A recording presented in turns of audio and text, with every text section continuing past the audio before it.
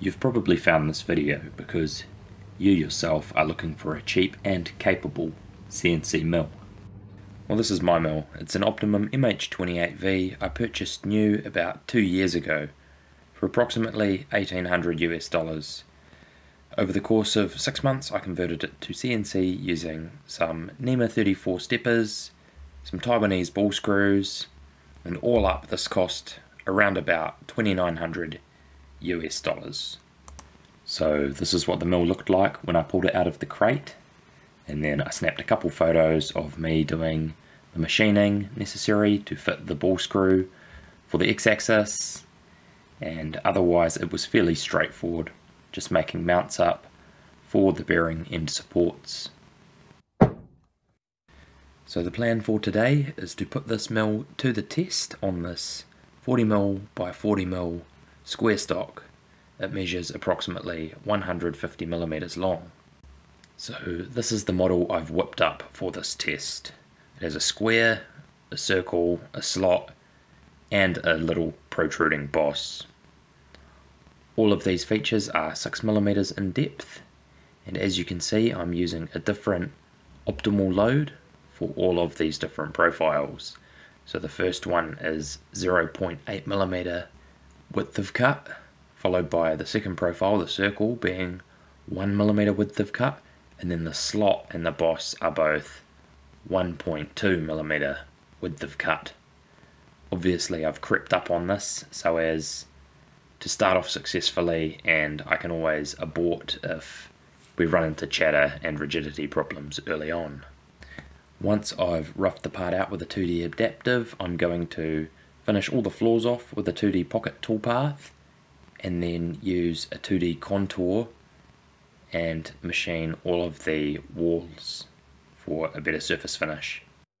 And here is the end mill I will be using for the test today.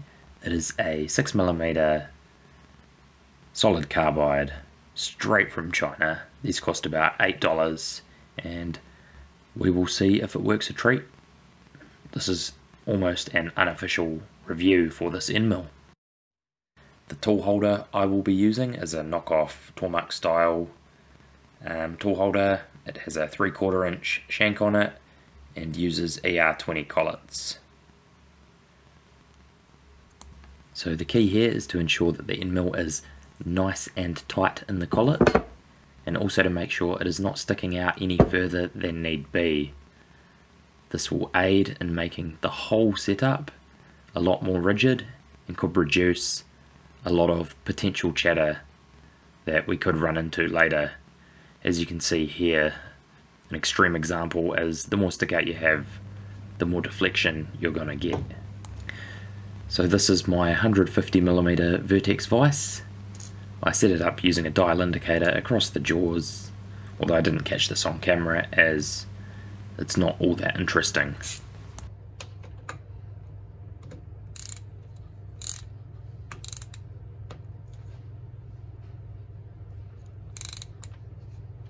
After placing the end mill holder in the spindle, I quickly used the torque wrench and torque it up to 19 Newton meters.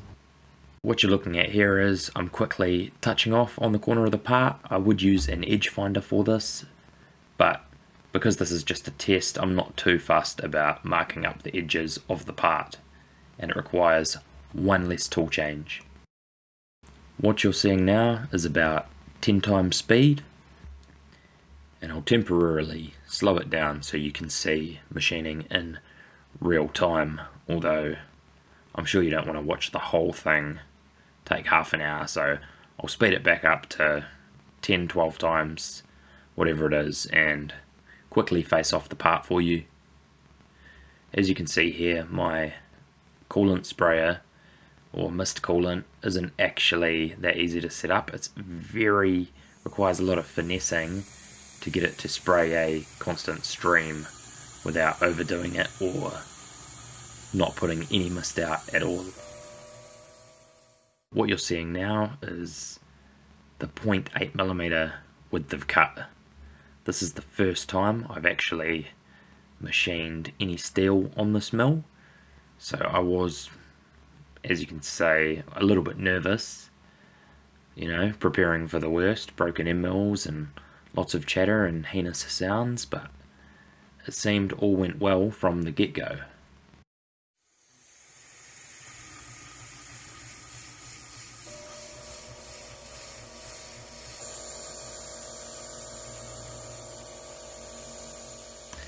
It also seemed that the mill didn't mind whether it was taking a 0.8mm or even a whole millimeter width of cut.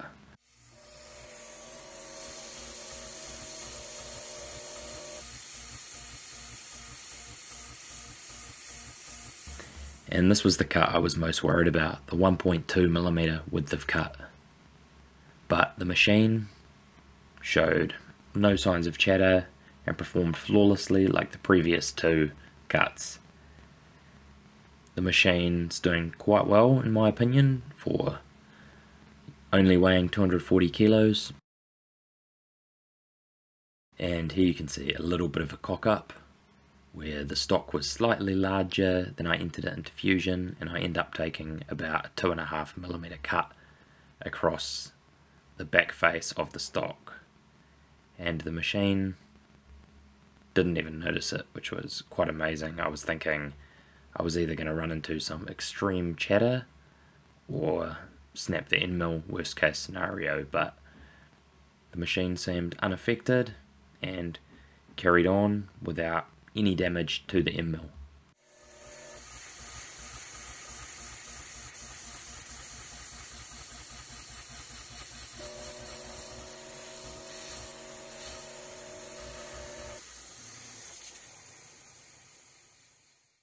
Now this is where the machine comes in and does a very light pass on all of the flaws of all of the features to give a slightly nicer surface finish and a prettier looking pattern.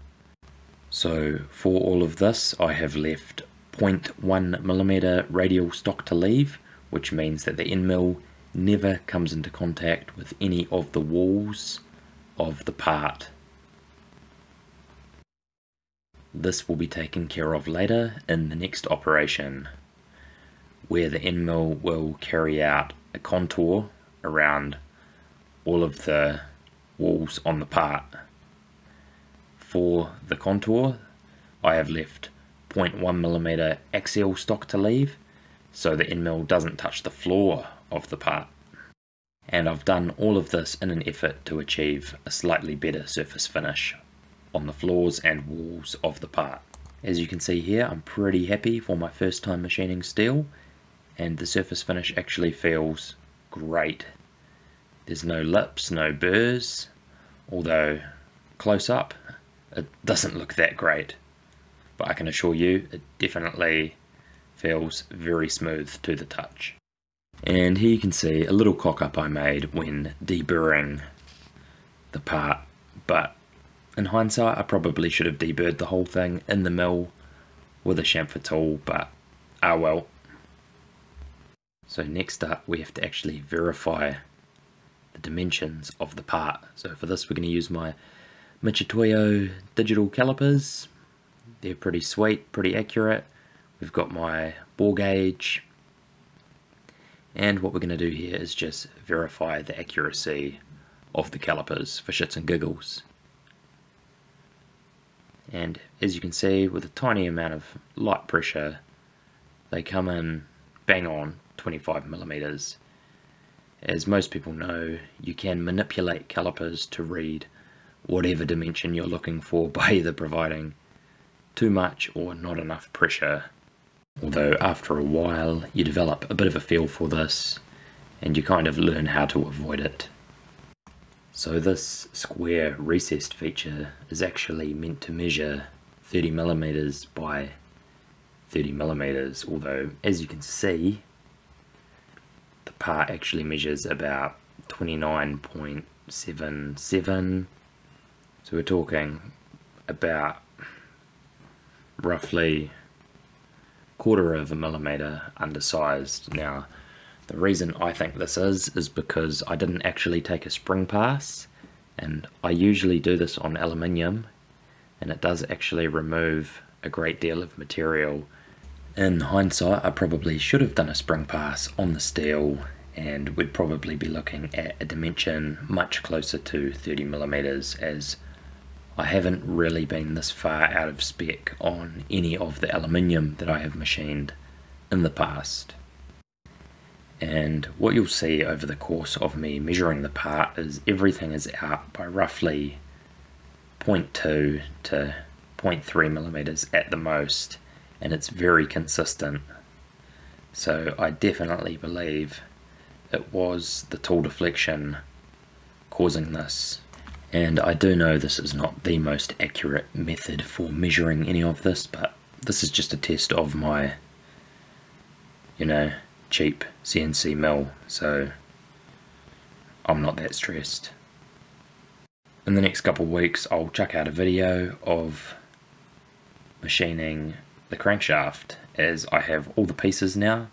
It's all sitting there just waiting for the time of day for me to finally get my ass into gear. It'll be a case of working out the balance factor and pressing it all together and then placing it into the engine, and then after that I've probably only got 1% of the work to do, but as we all know, it takes about 99.9% of the time to do that 1% of the work.